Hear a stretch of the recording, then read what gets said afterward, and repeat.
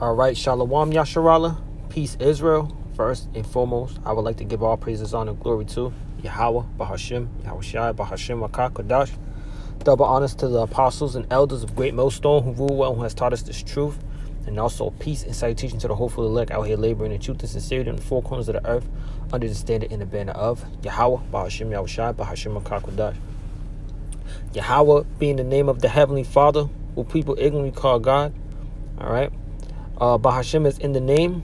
Yahweh Shai, being the only begotten Son of the Heavenly Father, who people ignorantly call Jesus Christ, but truly his name is Yahweh Shai. All right. Bahashim, once again, is in the name. Rakah, Kodash. So Rakah being spirit, Kodash being holy. So it's the Holy Spirit. And that was said in Alashwan Kodash, which is the Holy Tongue, which is the Paleo Hebrew. And that word Paleo goes back to the ancient Hebrew. All right. This is the brother Karab here from the GMS Boston camp. I just want to touch on a quick lesson, and Lord's will that this lesson is edifying. And this lesson is going to jump into this article revolved around the recent situation that happened in Philly with the Jake being shot by the police officer. All right, and now you're seeing that once again, you're seeing people rioting, going crazy, they're protesting, but not just only protesting, they're rioting, looting, doing the same old thing that was happening in the top of the year. In the beginning, like midway through the year, with the George Floyd incident. All right. And they don't see that Esau Edom has already set the stage to come down with great wrath. All right. But it's showing you that a lot of Jakes take part of those riots and those protests just to gain a come up, or just to get active in wickedness, to show forth their wickedness. All right. And when you have a bunch of Jakes out there, all just being being crazy and acting crazy and acting like brute beasts, that's empowering one another to what will be considered like peer pressure. That's empowering one another to continue to do wickedness, or top the wickedness that the person before them or the person in front of them that just did. All right. There was a video that I seen. A man jumped in a brand new 2020 Corvette and sped off, fresh off the lot, which showing you Jake is bugged out, and Jake is gonna get destroyed. All right. So with the situation what happened with what's his name, Walter Wallace Jr. All right. It's many more of that's gonna happen. All right, because Jake is too involved and too comfortable in them doing wickedness. They're too, they love the filth. All right, they love the filth. They don't want to get right. All right, so that's they exercise the chance to do wickedness by going to these protests. But I'm gonna just jump straight into the article, and it says Walter Wallace Jr., the knife-wielding black man, all right, which he's the Israelite, all right, gunned down by Philadelphia police, had violent criminal past reports. All right, and Esau always does that. Whenever they kill Jake or they do something to Jake, they always go into their past history. All right. But hey, that doesn't take away from the fact that judgment was laid out unto him, by way of the Heavenly Father using Esau Edom. All right. And it says the black man shot and killed by Philadelphia police on Monday, Walter Wallace Jr., had a long criminal record that include violent offenses. Local media have reported Wallace's death had led to riots in the city. It says the 27-year-old was fatally shot by police officers after he reportedly ignored commands to drop a knife that he was holding. All right, so he brought that upon himself. All right, there's ways to deal with the police officers. There's ways to deal with situations that way you may retain and keep your life. All right, it's written in the scriptures. It's written in the scriptures. The Lord said in Matthew the 5th chapter, it says, "Agree with thy adversary quickly." All right. And that doesn't mean just, that doesn't mean take matters into your own hand and try to act a certain way, act the ass towards them, It means to just try to smooth things out so you can go on about your business, all right? Go about your way, all right? But Jake, they don't have the understanding of it. They don't turn to the scriptures. They don't believe in the scriptures. And if they believe, they don't apply it. So they lack wisdom, all right? They lack wisdom, knowledge, and understanding, all right? It says the incident sparked large protests in Philadelphia, which quickly descended into rioting and looting. Sympathetic media reports have portrayed Wallace as a husband, father, and aspiring musician who struggled to overcome mental health issues. But courts document obtained by news outlet revealed he had numerous run-ins with the law. In 2017, Wallace pled guilty to robbery and assault after kicking down the door of a woman and putting a gun to her head. Fox News reported 4 years earlier he pled guilty to assault and resisting arrest after punching a police officer in the face. All right. And it says, I heard this young man. This is a tweet from this girl, like Israelite girl. It says, I heard that this young man had autism and was suffering from a breakdown. Please investigate this and be transparent.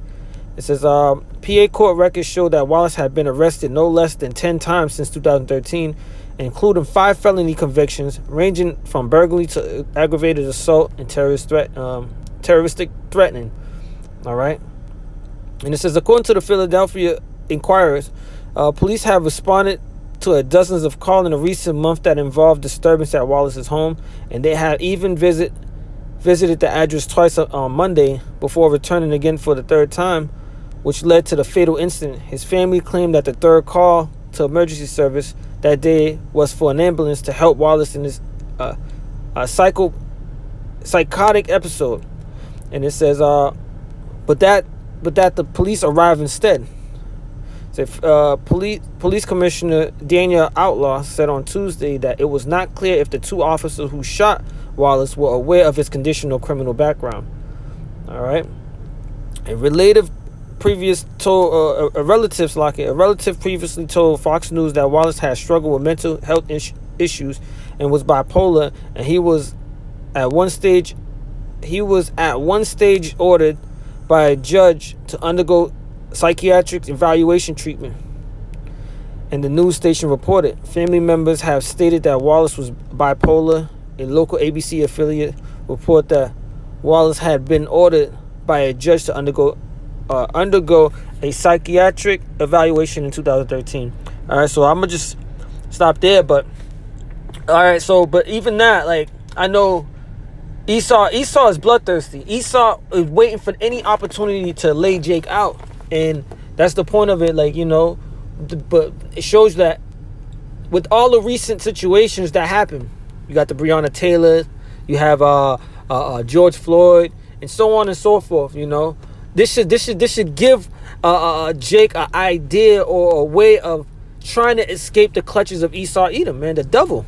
All right, because you know what's gonna happen if you get pulled over, or if you get in contact with an Edomite officer. All right, you also probably have some Jake officers that's willing to turn up. All right, do the same, but primarily Esau Edom, because they're the devil. They're the so-called white man is the devil that the Bible speaks of. All right, and the Lord, and they're known as the sword. All right, so it's showing you that there's ways to go about it, man.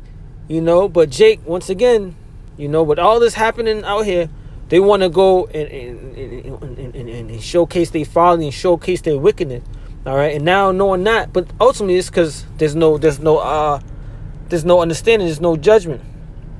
All right, so you have Jake out here protesting, but hey, the National Guards was called into Philadelphia, which because of the rioting and looting. All right, and this is what the scripture says, man. Exodus 23:2. It says, "Thou shalt not follow a multitude to do evil." All right, and that's plain. He says, "Thou shalt not follow a multitude to do evil." Thou shalt not follow a group of people to do wickedness and do evil. Looting and rioting is evil. That's wickedness, man. All right, that has nothing that's nothing there for you to do, man. That's nothing there for you to be involved with, because what's going to be the outcome of that is going to be death. All right. How much more when the National Guards is out there and Jake's still out there trying to loot and riot and try to act a fool. If you see what's happening in Nigeria, those police officers shooting and killing those protesters. It's gonna happen here. And now it's crazy because we only have a few more days. All right, we have a few more days until the election. All right, so Esau is gonna try to make an example. All right. He's going to try to make an example out of Jake. All right. So going back, Exodus 23:2 says, "Thou shalt not follow a multitude to do evil, neither shalt thou speak in the cause to decline after many to wrest judgment." All right. So Jake shouldn't be out there, man. They shouldn't be taking part of that. All right. Because what's going to happen is judgment's going to lay out. All right. And ultimately, 2/3 is going to be a part of that. You might have a person that's part of the 1/3 out of it, but ultimately he's going to come out of those ways if that person is in that realm, in that setting. That person's going to take themselves out, all right, and they're going to get right. They're going to seek the better way, all right, which is the scriptures, all right. But ultimately, you're going to have 2/3 that's going to go out there. You're going to have 2/3 that's out there stealing, because that's all they're into. That's what they know, all right. So going to next precept, we'll go to Zephaniah 3 and 5. And it reads, the just Lord Yahweh is in the midst thereof. He will not do iniquity. Every morning do he every morning do he bring his judgment to light. He faileth not, but the unjust knoweth no shame. All right. So every morning the Lord Yahweh Ba'ashem Yahushua bringeth his judgment to light, man.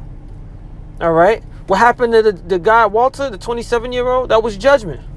What's gonna happen to these people that's out there acting a fool?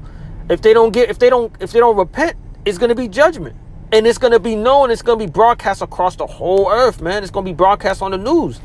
All right, just like how the protests and the riot is broadcast on the news. It's showing you that this is what's happening. This is the time that we're coming into, the time of Jacob's trouble, as the scripture talks about.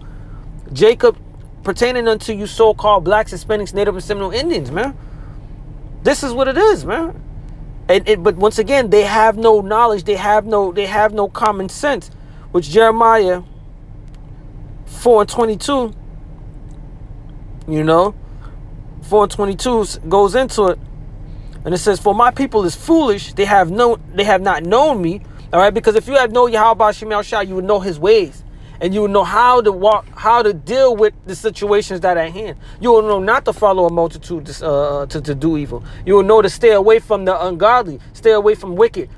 Because at the end of the day, if you involve yourself or you involve yourself in that setting, you're liable of getting judged with that person or with the people in that setting.